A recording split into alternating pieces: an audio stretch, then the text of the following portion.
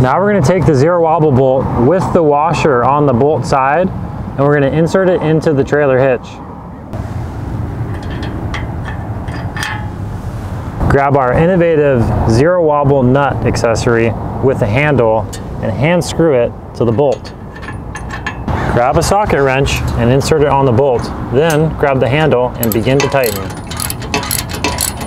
Once the nut hits the trailer hitch, ensure you continue to tighten as it should recess into the hole.